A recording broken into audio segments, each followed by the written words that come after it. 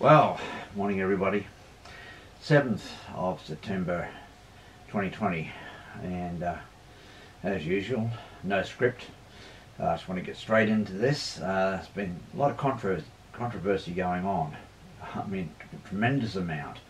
What our former Australian Prime Minister Tony Abbott has got himself into trouble for saying that the elderly should be allowed to die, in other words, with dignity, let's say, and in painless way, if this COVID-19 just gets almost out of control, in a sense. But what I believe he means, and what I think I'd like to see happen eventually, is what they call herd immunity. It's like the fact that we're I'd say immune when we've got with colds and flu. We don't have lockdowns and all the economic tremendous trouble we're having right now with COVID-19 when you get a cold or a flu. And as has been said many times, there's 1,500 people a year dying from the flu. That's on a good year. On a bad year, they get 3,000.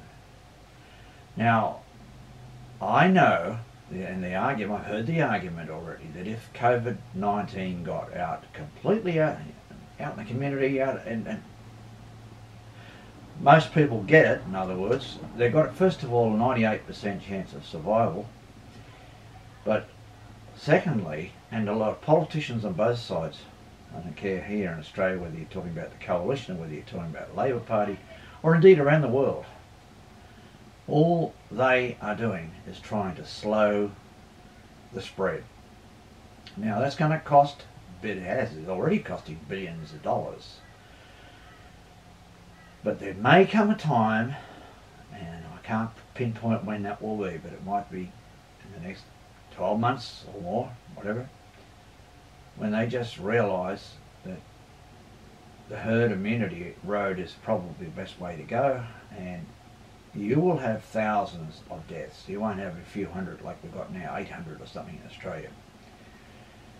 And as for vaccines, I've seen even a worst case scenario video saying that there may not be a vaccine developed, and it talks about polio, and it's telling the truth about that.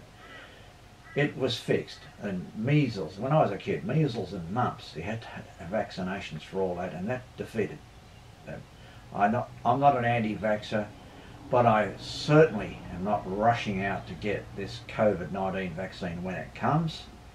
But I do issue one slight warning, in that I believe the government will tell people if you want to travel overseas you have to get vaccinated, and anyone from overseas coming to Australia has to be vaccinated. Now all that sounds in theory fantastic. Oh great, okay, it'll be all over and done. 12 to 18 months time everything will be moving again. Well, I've got some bad news for you. A vaccination might at the best have a 50% effectiveness rate. That is to say, 1,000 people get vaccinated, or 2,000 people get vaccinated, it doesn't matter how many, half of them are protected and the other half are susceptible to getting COVID-19. It is that simple. They will therefore slow down the spread considerably with a vaccine. And all the commerce that we've got right now, the state of Victoria, for example, is basically in peril. They've got to lock down to extreme measures, and they're going to try and come out of that over a period of time. But what they've got to realise is this is going to get away from them in that sense, and it's going to do the damage that it's going to do. Now, I'm not trying to be some kind of prophet of doom on this, but and people criticise me if I say, for example, on another subject, and that is the economy, that Alan Coyle of the ABC is an expert truly, and he's honest. He says we're not in a recession in Australia, we're in a depression. So it's going to take 5 or 10 years or more to come out of this problem. Now, certainly COVID-19 caused a fair percentage of it, but it's going to take a long time to recover. And he said that by October, end of October, there'll be 100,000 businesses in Australia will close down, as he says, forever. What he means is 10, 20 years. I mean, they might be gone literally forever. So it would be refreshing to have politicians on either side of politics or anywhere on the subject be honest about it and actually approach the whole thing, let's say, both the economic situation and the COVID-19 situation from a different angle. And that is prepare the country for what could happen and what will happen, rather than trying to drag it out for now months, many months, and try and drag it out for a year or two, or goodness knows. And when are we going to be able to travel around the countryside unhindered?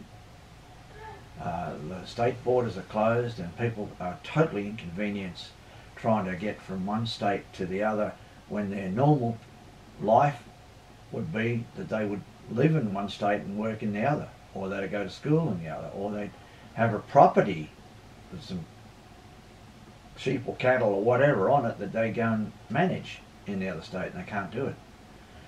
So these things have got to get resolved, and at some point you will see that it is going to be resolved, but it has to be, in a sense, an admission that they have to go to the herd immunity, so that the vast majority of people get this COVID-19 and the 98% of those recover from it. And straight away I got family or friends that say, what about you? Do you want that? I said, of course I don't want it.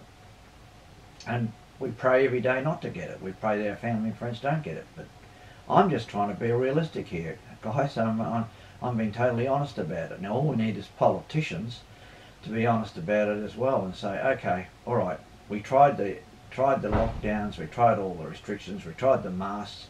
By the way, a mask, I shouldn't be laughing.